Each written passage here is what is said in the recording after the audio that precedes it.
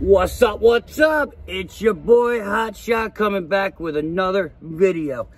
If you're in the trucking, if you want to make money in trucking, be profitable, make sure you hit the subscribe button to get notified when we drop bombs like this. We are going to do a lot of trucking news from now on. We're gonna try to be into the news. I know a lot of people over the road, they don't get to watch this kind of stuff. So I'm going to be giving you the info that will hinder or help your trucking business. You will be able to make moves knowing what's coming. Today is a big one. I made a video the other day about how everything was crunching. Like the economy is getting tight, you know, and people are like, oh, you're crazy. It's going $5 a gallon. It's going to be ruined anyway. Well, the sad truth is money has not been back since 1971. It just hasn't. We've had 2,000% inflation. And until the government gives up on this whole money scam they're doing, whatever, they're going to keep printing it. It is what it is, you know. So they're going to keep printing it to keep us alive, and the dollar's going to mean nothing. So it's going to get even tighter, and this may be the cause that actually gives us a little dip.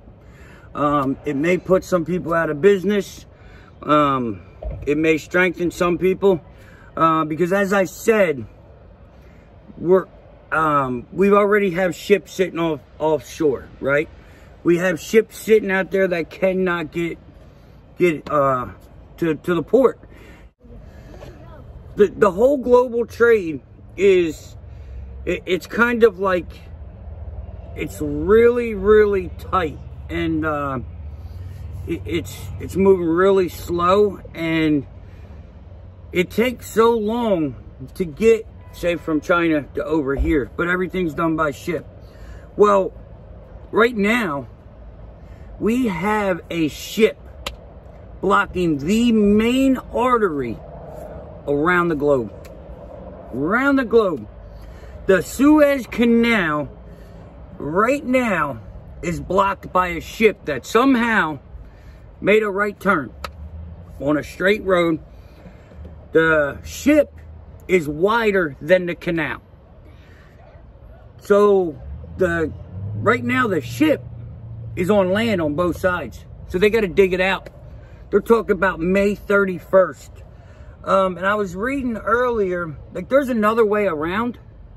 Takes them an extra week, 7 days to go around.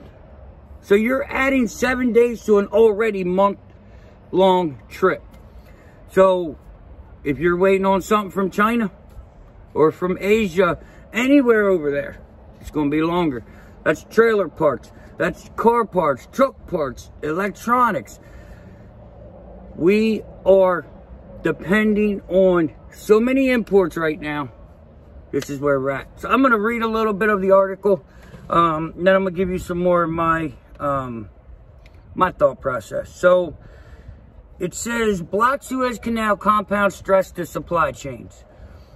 Dislodging the container vessel blocking the Suez Canal will take until at least March 31st, a longer effort than initially feared that will amplify the disruption of global supply chains for everything from oil to grain to cars. Believe it or not, we even get beef from overseas. The extended halt to traffic through one of the world's most important waterways is stretching a container shipping industry that's already operating at full capacity. It threatens costly delays for European companies that rely on a steady flow of Asia imports, and for consumers who have grown fond of fast online purchases during the pandemic. And a lot of that stuff you order comes from online. I had I've even noticed, and my buddy has too, even if it says made in America, it's not made in America anymore. It still comes from China at times. So they're playing on our psyche now. So It says the task of refloating the 200,000-ton ship called the Ever Given, which still is firmly wedged across a vital maritime trade route, will require about a week of work and potentially longer, said people familiar with the matter who asked to not be identified. Now, that part there kind of worries me. If you're talking about something, but you don't want to be identified, there's two ways it could go there. You either A, don't know what you're talking about, or B, you're so tight into that you're not supposed to be talking. Let's hope it's the latter of the two, but you never know. The delays are likely to increase costs, adding to already widespread inflationary pressure on supply chains, said Chris Rogers, lead trade analyst for SP Global. The short-term ripple effects will be an increased potential for stockouts in consumer goods and the risk that just-in-time manufacturing supply chains that had already been roiled by Brexit and commodity shortage may face further interruptions. Even before the Ever Given ran aground in the Suez Canal on March 23rd, the global trade network already was showing signs of strain due to the year-long economic disruption of the coronavirus pandemic. The world's biggest flow of merchandise between China and the U.S. has faced nearly 5 months of bottlenecks at the ports of Los Angeles and Long Beach. Importers have been waiting several weeks for arriving cargo, with the knock-on effect that exporters are unable to secure empty steel boxes needed to deliver the shipments abroad. So the fear is now that the Suez incident will exacerbate Europeans' logistical challenge, resulting in canceled sailings, container shortages, and higher freight rates. Like, if we have all these containers over here because we can't get it out of the port long enough, we can't get it off the ship quick enough. If everything's piling up over here, they can't send us nothing. You know, I guess you can just make them, but I really don't think you just make them like that, you know? And we're talking about, I don't know, these things probably hold 500,000, 2,000, I have no clue, but it's a lot. So let's just say you're out of them and you want somebody to make them so you can run your shipments. How long is it going to take to make one ship's worth? It's a lot. Since March 23rd, they've been trying to tug and dig it out. Equipment that's tiny in comparison with a 400-meter, 1,300-foot vessel. Should cargo need to be unloaded from the stranded vessel or extensive repairs made to the canal itself, then the downtime could certainly last at least 2 weeks, according to Randy Given, Senior Vice President of Equity Research for Energy, Maritime, and Jeffries LLC. The Ever Given could hold almost $1 billion of goods. You know how much product that's holding up? That me and you are probably waiting on. Vessels that have been scheduled to traverse the Suez Canal are beginning costly and time-consuming detours around Africa as the shipping sector scrambles to keep deliveries moving. The HMM company from South Korea instructed a container ship that departed the UK on March 22nd to divert around the Cape of Good Hope to avoid the gridlock. At least 7 liquefied natural gas vessels have had routes adjusted away from the canal. Shipping costs are also surging. The price to ship a 40-foot container from China to Europe has almost quadrupled from a year ago, adding a new burden to global supply chains already reeling from the pandemic that has owed havoc with shortage and delays. The canal blockage is currently holding up about 2 million barrels a day of oil flows, according to Bremar estimates.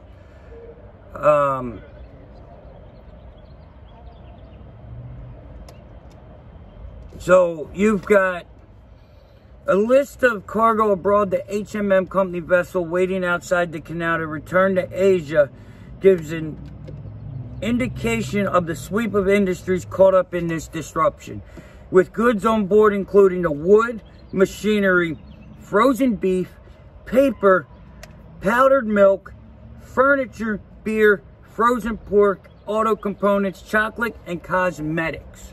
Everything. Caterpillar Inc., the largest U.S. machinery producer, said it is facing shipment delays and even considering airlifting products if necessary, while Japan's Envision AESC, a supplier of electric vehicle batteries, says it relies on the Suez Canal for some important electrodes. So, guys, and there's a little bit more here. I'll put a link in the description. But here's the moral of the story. This disruption is going to hurt everybody. Now, I don't know if you heard that correctly, but let me reiterate. So, in the last year, container companies, these shipping companies, have quadrupled their price because they know their value. They know they're stretched. Why haven't we quadrupled or even doubled our price? Now you could say, oh, a Hotshot, it was $1.20 a mile, now it's $2.50 now. It should have never been $1.20 in the first place.